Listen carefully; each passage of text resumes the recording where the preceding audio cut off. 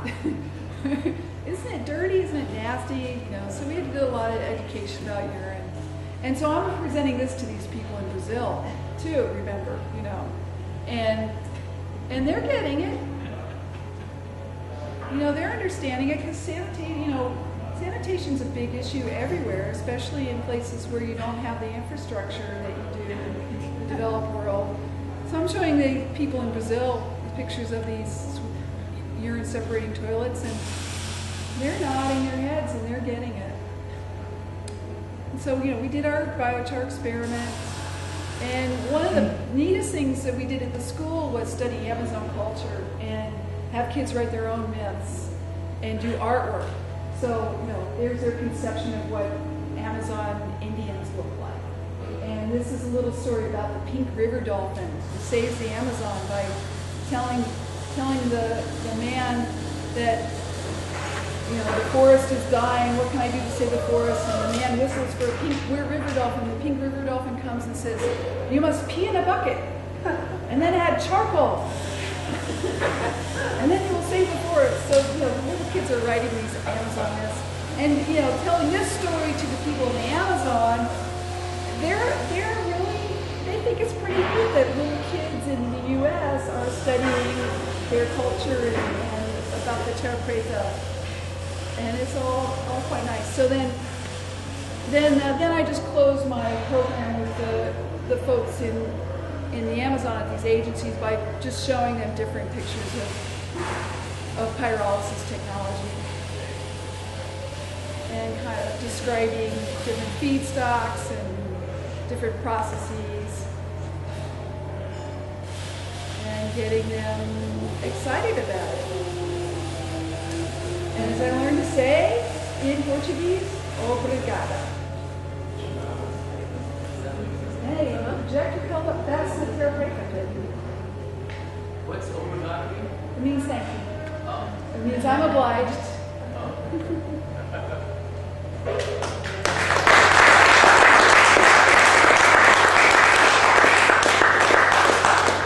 So that's it. There's any questions.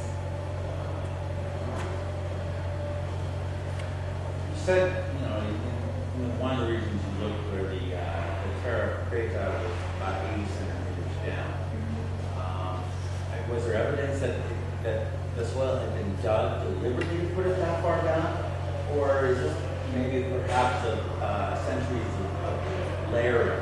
It had to be centuries of layering. So the char that's there is actually from slash and burn, or? We don't know. We really don't know how they made the charcoal.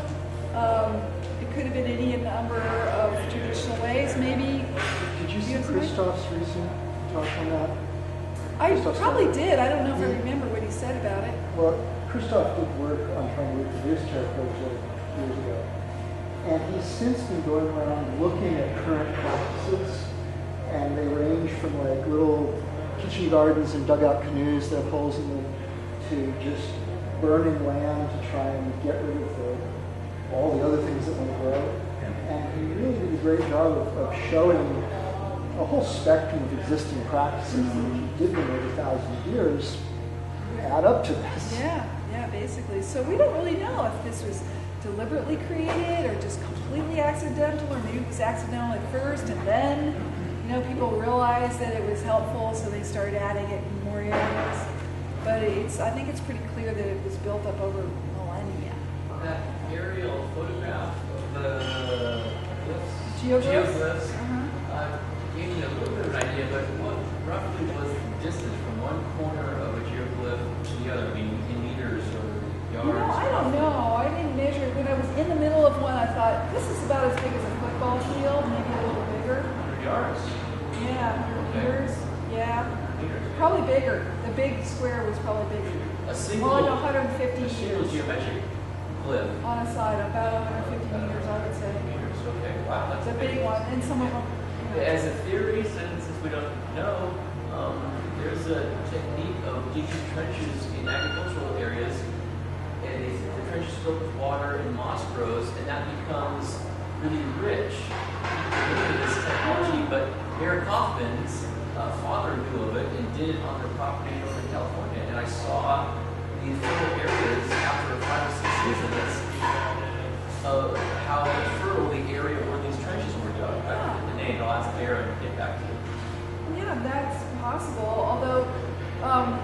to Alceo, he said they couldn't find any evidence of a village or any kind of like pottery or anything that was like from everyday habitation. So they're really leaning towards the feeling that they were ceremonial centers or some kind of, had some kind of spiritual significance rather than. And they also have not found terra preta anywhere near them. So, but then there's these really similar things down in Bolivia in a kind of swamp area that's flooded most of the year. They built up these kind of terraces where they do agriculture, and that doesn't have terra preta. So it could be, who knows? Anybody else? Yeah. Before you said that, the state of operating is different in terms of how they regard resources. Why? Why do they stand out? What are they doing there that the other states aren't? I can't really answer that question because I was there for 3 weeks. I just don't have the perspective. I can tell you what my friend Lou has said, who's lived in Brazil for 8 years. And I think that the difference is really the heritage of Chico Mendes. The fact that there was a real organized movement in this state to resist the deforestation. And, a lot of it happened anyway, but there was enough of a residue there that, it got international recognition. So NGOs came, and especially since Lula, the Labor government's been in power, they put resources there. I mean, they appointed Marina Silva as the environmental secretary of Brazil, and she since quit because she thought the Labor government wasn't doing enough, so she quit in protest. But it probably had something to do with her being in the government, in the federal government, so that more resources got directed there, and just a consciousness of we want to do things sustainably. Yeah, Maggie. So would you say that the power of these wealthy ranchers is diminishing over time, or is there any way to because they seem to have a concentration of power? Yeah, they do. But hard to say, I guess. Maybe they're just going elsewhere where they have more power than they do in this place. That leakage effect. I mean, they're still there. And the interesting thing is that Marina Silva, who ran for president, did not get as much support in Acre as she did in some other places. She carried Brasilia, which is the capital of the country. The federal employees and the federal government's based in Brasilia, and they voted. She carried that city, that region. So the intellectuals who are environmentally conscious have voted for Marina Silva. But people in Acre, even though there are environmentally conscious people there, there's also a lot of people who like the development. They're afraid that she's been opposing the dams and the roads, and they want that to continue. So it's not just being driven by wealthy ranchers at this point. Development's being driven by the average middle-class person who sees a growing economy. There's a growing economy in the region, and they like it. They have more money. There's jobs. They can buy stuff that they didn't have before. Being quick to toss out theories or hypotheses on the question of why is Acre a hot spot for people that want to take care of nature. I'd suggest that one, birds of a feather flock together. For example, my grandfather and grandmother immigrated from Italy to Wheat, California. There's a whole bunch of Italians in that area.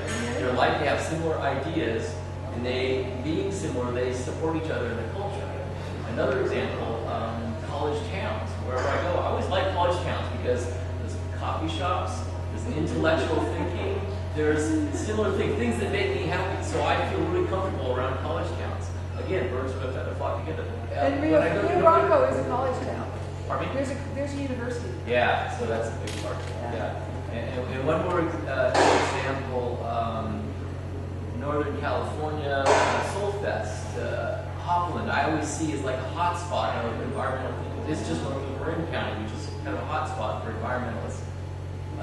Just food for thought. Sure, yeah. Can I come back to the Terra Prater, just comment Yeah, yeah. on your question? There's two types of soils, Terra Prater and Terra Milana. And the Terra Prater is clearly a hidden soil because in the village is full of pottery shards. And people had a lot of managed flags. They had to go thatch, they had their refuse, which would have pathogens. And I think their method of dealing with this is that they burn a lot of that.